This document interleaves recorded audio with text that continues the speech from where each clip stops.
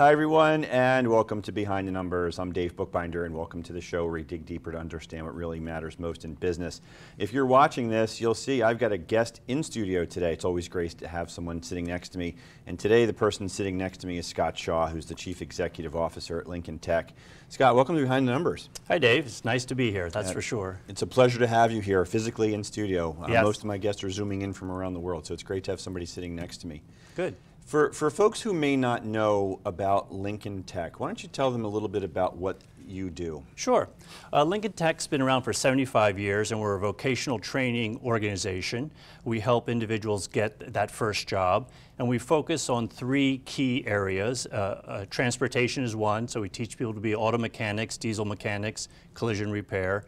Skilled trades is another area where about a third of our students reside, and they're learning to be electricians, HVAC techs, welders, and CNC machinists. And then about a third of our students are in healthcare, with LPN and medical assisting being the largest programs. And all of our programs are designed to be done in an accelerated format because our students want to get in and get out and get a job as quickly as possible.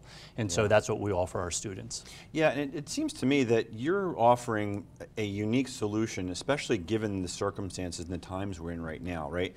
Yes. We've got a labor shortage. As I understand, there's also a skills gap. Yep.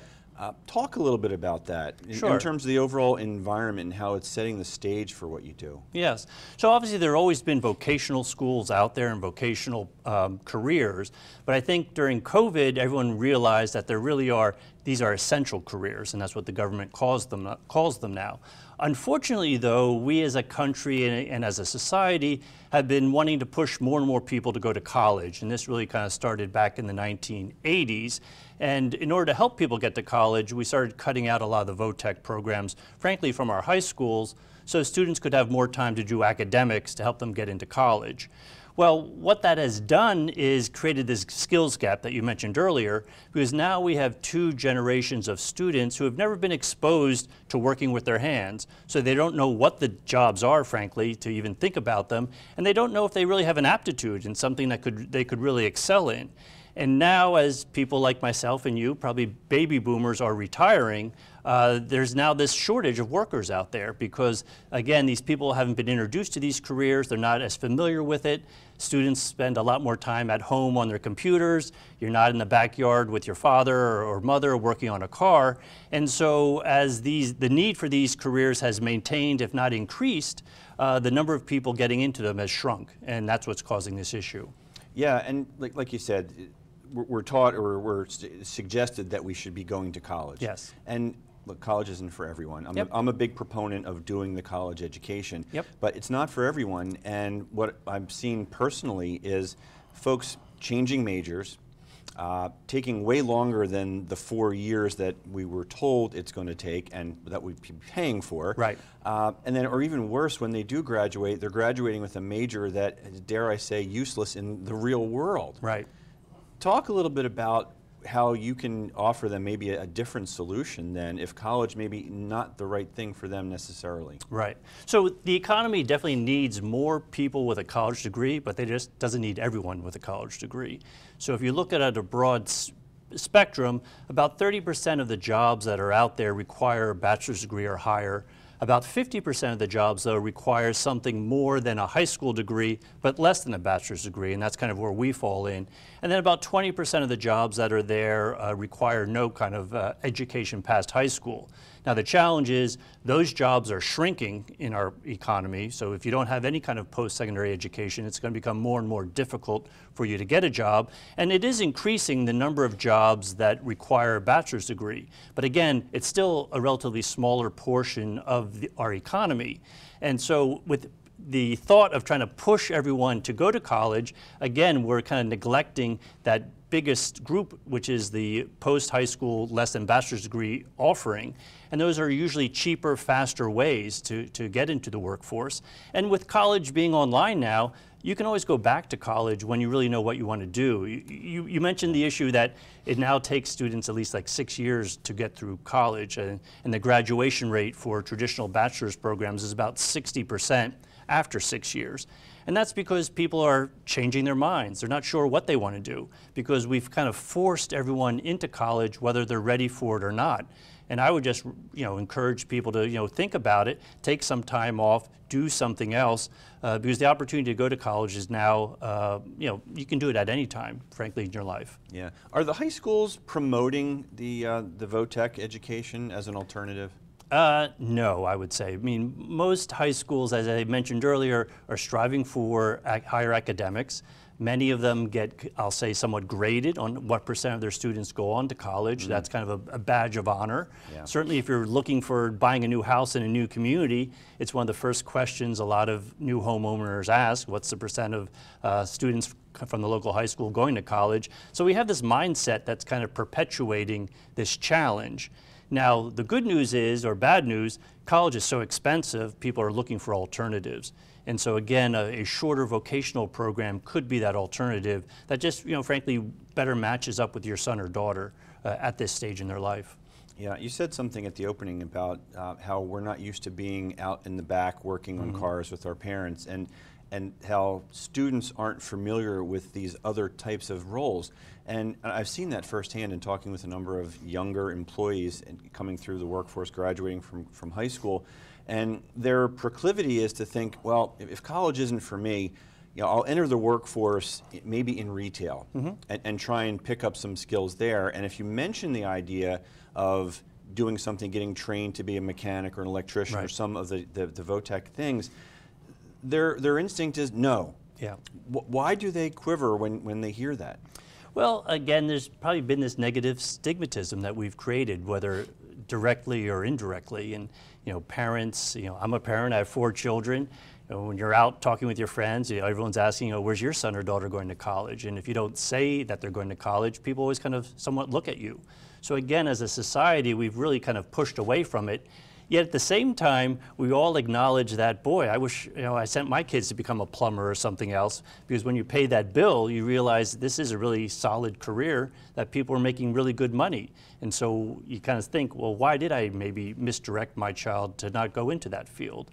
And with any field, I mean, we have auto mechanics. After you've been there 8 years and become a master mechanic, you're going to be making 6 figures. So you literally could be 30 years old without a college education, in a very solid career, making 6 figures, and I don't think any parent would be adverse to that. No, I mean, it sounds like a great alternative for those who are in need of it or looking for it. Tell me what you guys are doing in terms of creating more awareness around this, because I know that there are a lot of folks who are watching and listening who probably were thinking, man, I wish I knew about this a couple of years ago. Yeah, and that's one of the things we hear a lot from our students. And our students tend to be older. The average age is around 26 or 27, because they've gone down a certain path in their life. They may have done retail, they may have worked in a restaurant or hospitality, just because those are relatively easy jobs to get without a skill, but then they realize that's not going to help them continue to grow or be able to support their families, and then they come back to us to get that career. So we are out there marketing, frankly, a lot. I mean, everyone knows that there's a shortage out there, but still people don't understand what these careers are about, what the job entails. They might not even know what the job is. We have a great program called CNC machining, or advanced manufacturing, and people think of manufacturing and their minds might go to dark, dirty assembly lines with doing some sort of repetitive task. Whereas in this case, you're programming a $50,000, $60,000, $150,000 machine to do a task, and then going to another machine to do program it to do a different task, and you could be living in it. Oh, not living. Sorry, you could be working in a very clean environment. So that's air conditioned. That's very different than people's perceptions. You're using your mind as well as your hands, but again, if I say you want to become a CNC machinist, very few people are ever going to know what that is. So we do try to educate people, both to drive them to our website. We do have high school guidance counselors, admissions folks that go around to high schools to educate students about what these opportunities are. Again, we provide a really good service to a lot of industries, because people just think that individuals are naturally flocking to all these professions, and unfortunately they aren't. And so we have to educate people, and that's part of one of the values, frankly, we bring to the community when we open a school in that area, because we need to attract enough students to make that a viable institution, and that helps get the word out and support all those local businesses that are dependent on these technicians. Yeah, and when you talk about not getting your hands dirty, working in a clean environment, I think that's you're busting a myth right there, Scott. Yes. That when you think of a VOTech career, it's the machine shop, the mechanic, things like that. Yep. But healthcare, for example, Yes. is a growing field. It's probably an area that's going to be continuing to grow in terms of the demand and the need for people. And that's an area where you help too, Yes. right? Yes, and we're seeing increased demand. And frankly, I thought maybe during COVID it would kind of scare people away, because you heard so much about people in hospitals contracting COVID and other situations. But truly, the people that go into healthcare do want to help people, and they have that, frankly, just kind of built within them. So COVID actually has encouraged more people to go into healthcare. And so there's obviously an aging population, so there's naturally more need for healthcare in our country and our society going forward. Obviously, the pandemic has also raised the awareness of some of the shortages that are out there, and therefore we need more people to go into this field so that we can have less anxiety around COVID or other matters that come around. And so we are trying to expand our healthcare offerings. Today, we're headquartered in New Jersey. We have 6 campuses in New Jersey, and we're the largest provider of LPNs in the state. And in the state of New Jersey, the LPNs are mainly going to work into assisted living in situations like that. And literally half of all the new LPNs are coming out of our schools. And so we're trying to figure out, okay, what next can we do? And so now we're looking to hopefully eventually offer RN, which is the largest field within the healthcare sector. And you hear about it in the news almost every day, the acute shortage that we have out there for nurses. Oh yeah, for sure. That's definitely a real thing. Scott, before we take a quick pause here for a commercial break, tell the audience about some of the other states that you're in and how they can connect with you or learn more about Lincoln Tech if they've got a student or if they are a student and want to learn more. Great. Yeah, so we're in 14 different states. We basically cover from Washington, D.C. up to Boston, but we're also out in Indianapolis, we're in Nashville, Chicago, we're in Dallas, Denver. We have a school in Las Vegas and one down in Atlanta. You can go to lincolntech.com to learn more about it. You can always reach me at Shaw, so Scott Shaw at lincolntech.edu. And on that website that you go to, you'll hear from our students, you'll hear from employers, there'll be description of what the careers are, what the average salaries are. It's a good way to learn about something that you may not be familiar with, but have some sort of idea about. Yeah, great. Thank you for sharing that. And I think that's a great spot for us to take a quick pause here. We do have to pay a few bills. So Scott, you sit right there. Sure. You watching and listening. Don't go anywhere. We're going to be right back on Behind the Numbers after this quick break. Hi, I'm Bob Hocherdle from Kings Road Brewing Company. I'm here to tell you about a brand new show on RVN television called Cooking with the King. Each week, we're going to taste and sample some of the best beers the Kings Road Brewing Company has to offer. And we're going to talk to area chefs and restaurant owners as we pair our beer with their signature dishes. We're going to teach you how to cook and eat like a king. Cheers.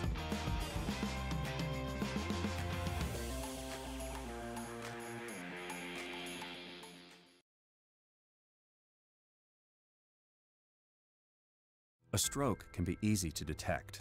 A loved one can't speak, perhaps they can't move. But there's another sign of a stroke that many of us can't see. It's called spatial neglect, and it can occur during or after a stroke, causing distorted visual movements. Fortunately, there's a solution by using optical prism technology during rehabilitation. If you or a loved one have experienced a stroke, ask your doctor about spatial neglect. Spatial neglect. See the whole picture at KesslerFoundation.org.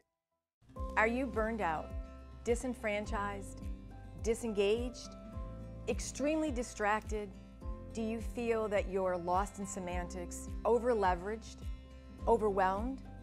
My name is Lisa Fratelli, and I have a show on RVN TV, always streaming. The name of the show is The Neuroscience of Wealth and Well-Being. The intention of this show is to explain how you can get back to homeostasis, flow states, creativity, It's highly correlated with happiness and well-being. So you can get out of overwhelm, get out of burnout, not feel distracted, and get back to your life. You will hear from experts who will get you back on track so you can enjoy your life again. RVN TV, we're always streaming. Are you part of the Great Resignation? Are you a business owner that would like to diversify your business holdings? Have you always had an entrepreneurial itch but did not have a concept to get you started? Milestone Franchising represents over 500 franchise concepts across 30 industries. Concepts range from $20,000 to $6 million, and they can be home-based, office-based, mobile, or brick and mortar. We guide you through the process to select which concept is best for you based upon your core competencies, your interests, and your financials. Milestone Franchising is part of the International Franchise Professionals Group, IFPG, and will bring a host of resources to assist you in your quest for business ownership. When you work with a certified franchise consultant, you gain access to a professional process that helps you succeed in your search for the right placement. Finding the best placement for you within the franchising world of 4,000 concepts is the objective. Matching your skills and goals with a culture that fits you best is the priority. For a free consultation, visit our website at milestonefranchising.com. Milestone Franchising is here to lead you in a new direction. And welcome back to Behind the Numbers. I'm Dave Bookbinder, and today sitting next to me is Scott Shaw, who is the Chief Executive Officer of Lincoln Tech. Scott, welcome back to the second round here on Behind the Numbers. Good conversation in the first segment, and as we were talking during the intermission here, I want to kick this segment off by, dare I even say, a compare and contrast between what you're offering in college, because I know folks who are watching and listening may be very keen to understand some of the statistics and more detail in the background. So some of the things that came to my mind as a parent, first thing I would want to know is who's teaching the curriculum? Sure.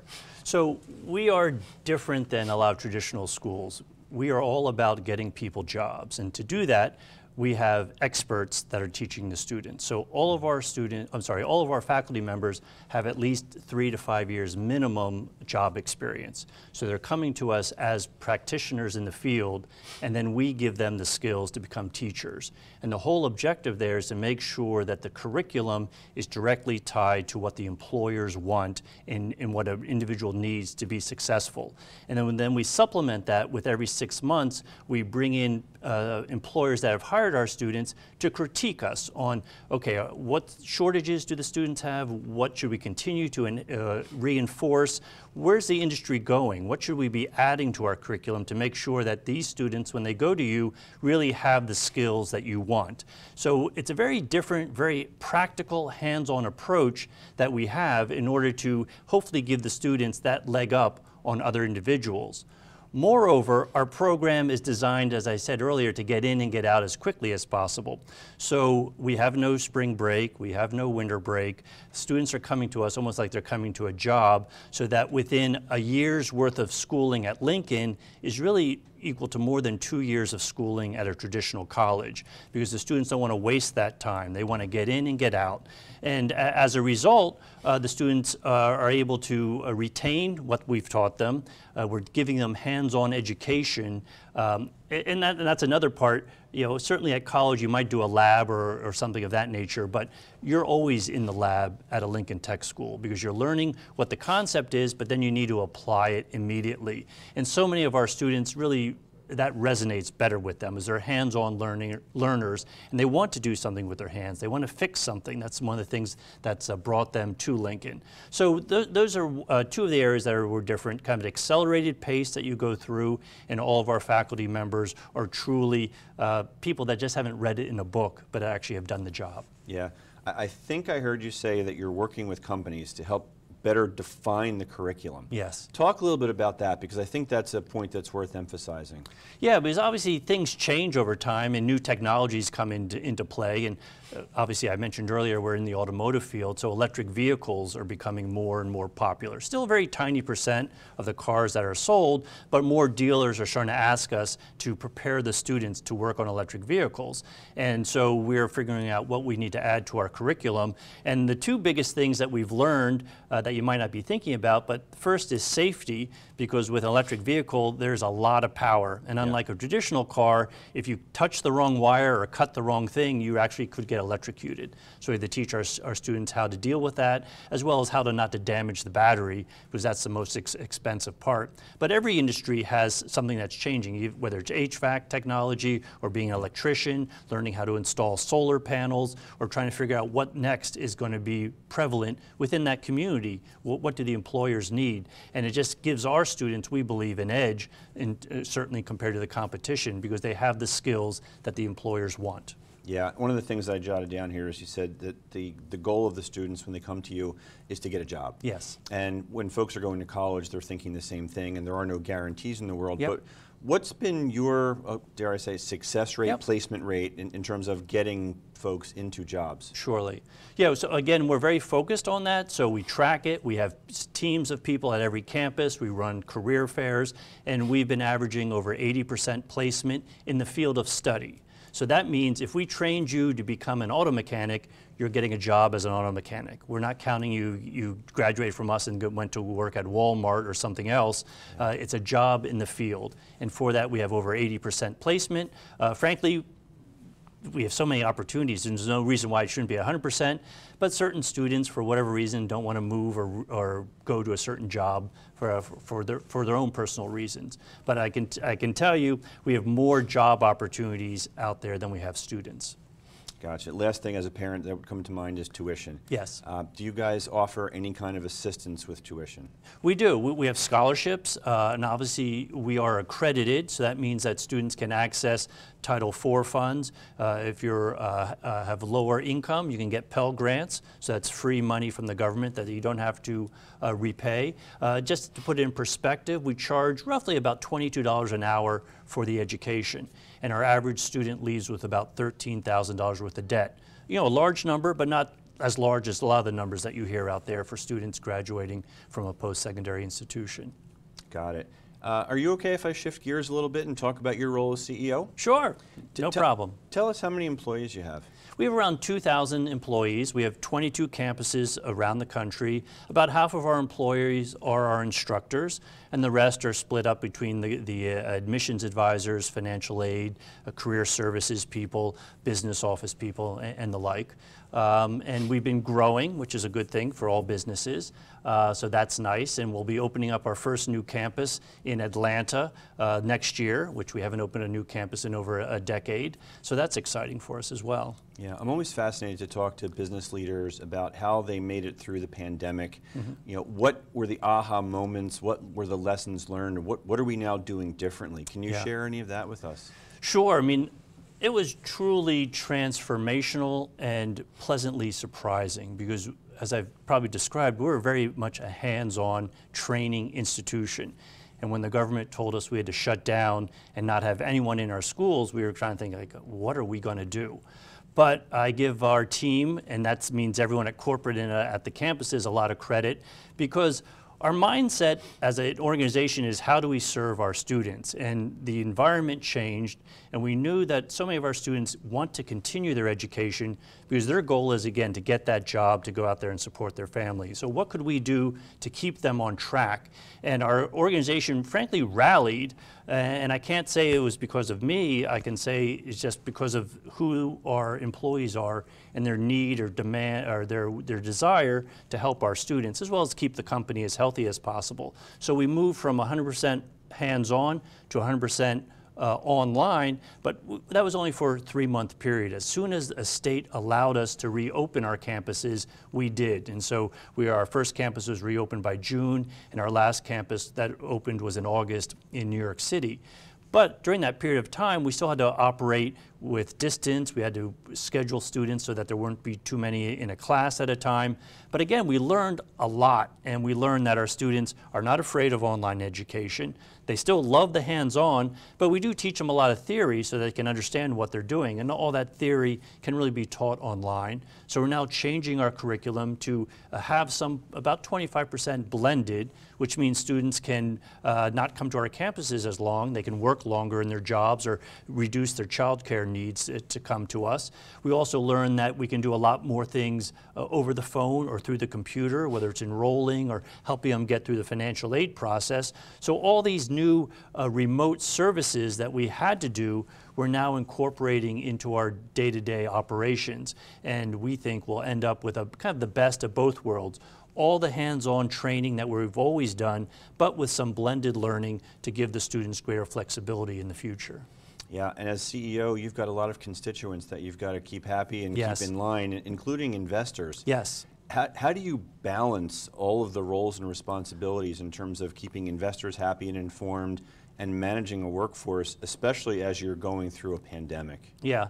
Well, again, the good news about the pandemic is that everyone was going through it. Yeah. So people could relate to what we were doing. And in many regards, the fact that we performed better than many of our peers actually ended up being a good thing for me in my investors. So that was, frankly, an easy part of the whole process.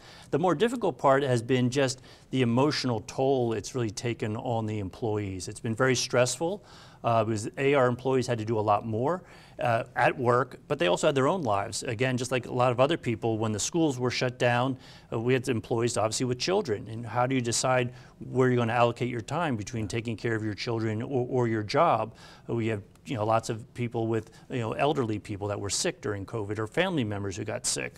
So it did add a lot of stress, and so we tried to be as understanding, tried to make work as, I'll say, enjoyable as possible. Yeah. But from overall, from a COVID standpoint and the investor standpoint, we actually ended up doing quite well during this period, which is a nice thing. Yeah, a lot of leaders that I talked to, like yourself, it was unknown territory, Yeah. and the best we could do is be transparent and say, look, Right. we don't know. This is all front page news for all of us. We're going to get through it together.